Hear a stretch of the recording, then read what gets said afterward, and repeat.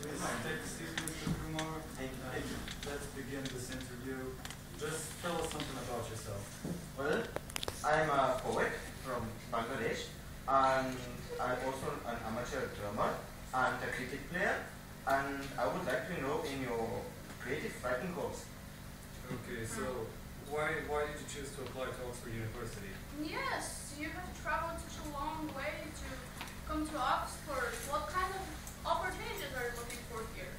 Well, you see, Oxford is the best university in the world, as we all know, and I'm looking to improve my writing, poetry, and to show my talent to the world, maybe publish something. Yes. So you're saying you are traveling around the world, right? Yes. And you're from India? Yes. So I assume that you don't have many social interactions with the British society and culture. So how do you think you can cope with the culture shock? Oh, I've been a lot of places, and where I come from, you need to be a very fast learner, and that's what I am. And also I've been, excuse me, but I've been here for like 2 weeks. I'm coping. That's a lot of time. So you said you were a poet, right? Yes, yes. How about you recite something understandable? Oh, of course, I have something in my CV right here. It's a little worse. I left my picture on the ground where you work, so that someday, if the sun was just right and the rain didn't wash me away, you might see me out of the corner of your eye and pick me up. That's it. Very nice. So you're looking to specialize in creative writing, but we do offer other courses, so maybe you would like to participate in some of them? Well, I've actually, I've considered public speaking, social interactions, British culture and society. Yes. Phonetics, even. Okay. Bet you didn't excel that. Okay, Mr. Kumar, so in the long run, what do you have to offer us?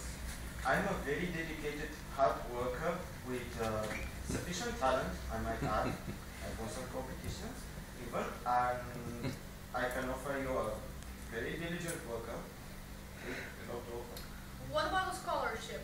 What do you think sets you apart from other candidates? You said you've participated in contests. Have you won any awards? Well, yes, you see, I have the National Indian Poet Society Award, also a few awards back in my hometown. My IELTS is 8, as you know, and the website said it was sufficient for a scholarship. But darling, I would like just to add one more question. Do you think that there is anything at all that you could do about your accent?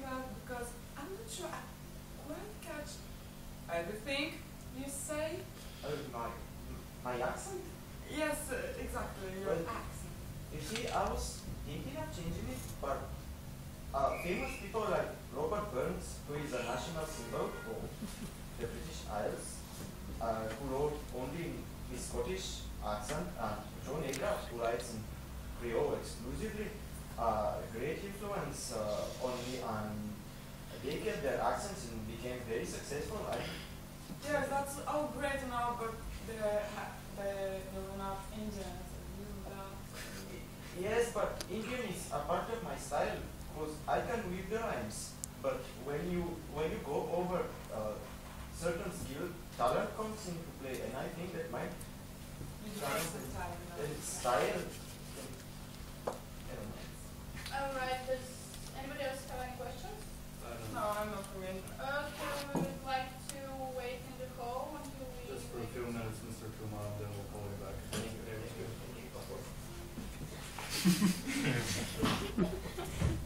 So it's a film now for me. Why not? How come? I mean, were you there? Did you hear him?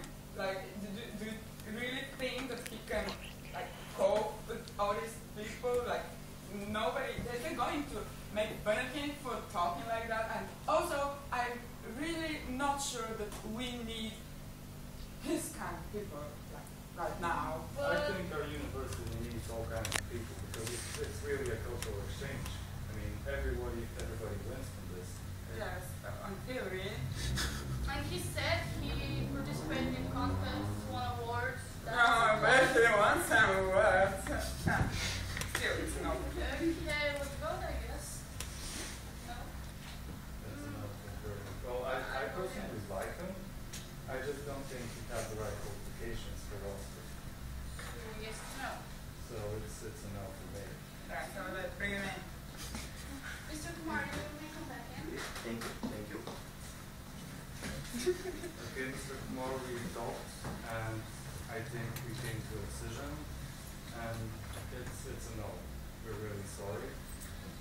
Ilinka, I just really don't take this wrong, but I don't think you're qualified now. Oh no, that's no problem, love. Thank you all for participating in Berkeley's national survey on nationalism. You spill in your tea, love. And I'll see you some other day. Cheerio!